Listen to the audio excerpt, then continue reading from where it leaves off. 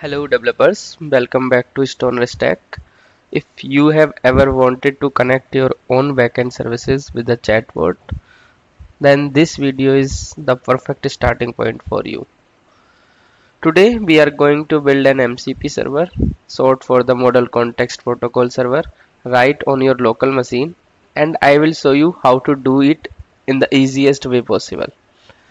In this video, I am going to cover how to set up a basic MCP server using a simple console application and how to add a dummy echo method to act as an enabler. Just to test the communication, I have created a dummy method.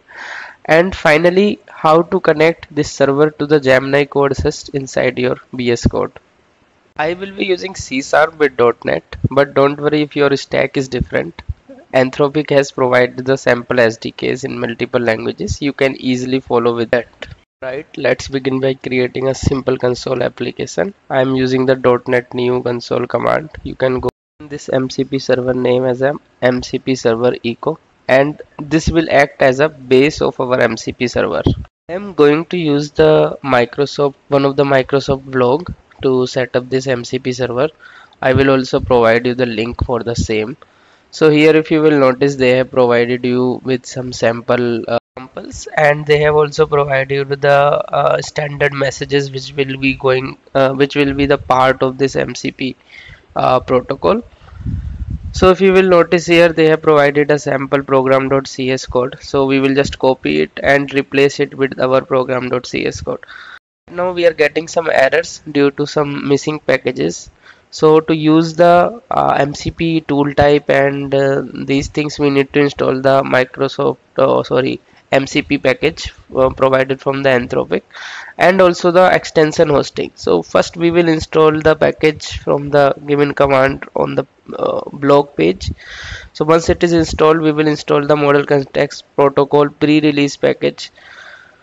So this is the main package which is responsible for developing the MCP server.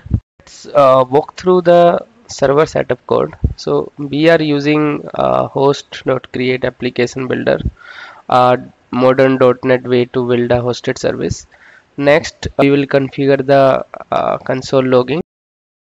Now here's the magic. We are like adding the MCP server services to the DI container using the add MCP server method. And if you will notice, this method is provided from the Model Context Protocol. In simple words, this add MCP server method registers the MCP logic, and this with stdio server transport method, this is used to listen via the standard input output protocol, so as it is mentioned in the description as well. And lastly, with tools from assembly, it is used to auto load the tools from this code file. We will build this host and run asynchronously using run async command. Now for adding the MCP tool, you will need to use this MCP tool type attribute, which is also provided in this Model Context Protocol package. So this is a static class named as echo tool and decorated as MCP server tool type. And here there is a very dummy method which will just print the message appending with the hello message. So now just we will run the inspector tool for Model Context Protocol using this command. I will post this command as well. So once this tool is run, it will be open in the browser. So here you can select the command which you want to run. So this is a .NET project, so I am giving it as a .NET run command. And once you will click on this, it should be working, but okay. So it has given me the error. So I forgot to save the program.cs file and rebuild it. So I just build it and then again started the MCP Inspector Tool, and from the given link I have browsed it and now again try to connect it. So if you will notice here, it is connecting with the backend, and once it will successful, you will be able to see these kind of messages and this connected indicator on the screen. So Now this tool is very useful for the debugging purpose. So as you can see here, it will show you the history of this MCP server. So first, as I have shown you the message in the initial page, so this is the first message for initialization, which has been like triggered once we have clicked on the connect.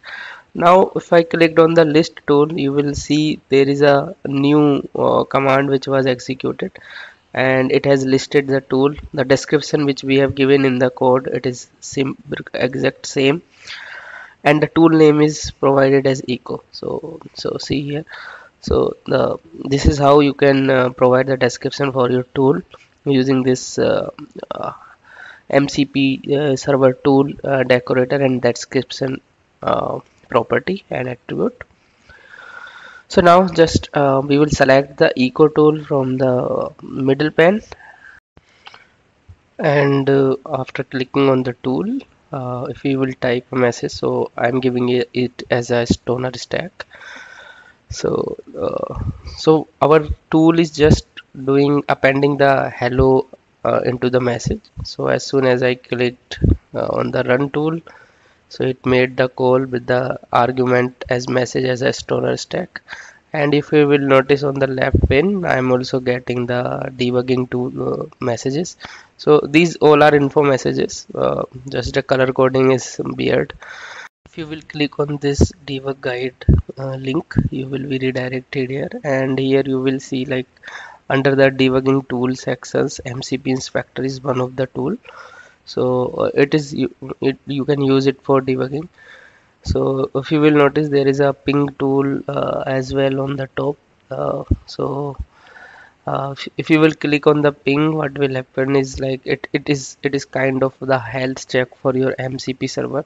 So let's check the response. The response is empty, so it's just checking if your server is up or not.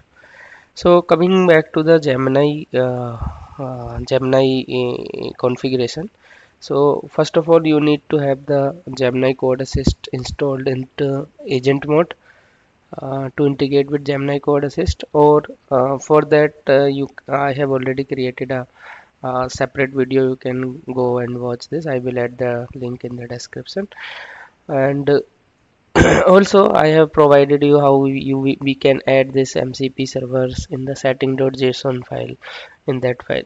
So the only difference is instead of the server sent event URL which we have done in previous video, we need to provide the full path of the project. So what it will do when this server will start, it will execute this .run command on this project, so that the server the hosting service will start for the MCP and it can communicate to that. So if you are not using .NET, then you can change this command from like .NET run to npx command or something else. So that's up to you. So also I have already installed the Gemini CLI. For that also there is a separate video, sorry guys. And if you will type the Gemini from the terminal, Gemini CLI will invoke. Now you can check if there is MCP server connected or not. So it has given you the echo tool, so it is connected. And once this setting all configuration is done, just like you need to restart your Visual Studio.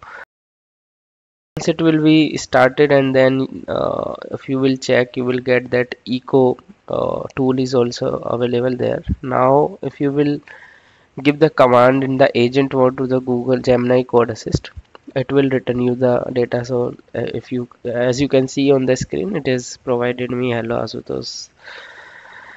And also I have also created one video with the integration with the CoPilot, that also you can watch for the same project. I have only explained the integration that. So if you will notice, these tools are asking for the permissions because I have not disabled these settings. So that's all for this video. I think we have connected our MCP server to VS Code using Gemini CLI and Gemini Code Assist. Also in next video we will be connecting Web API with this MCP server. Thank you guys.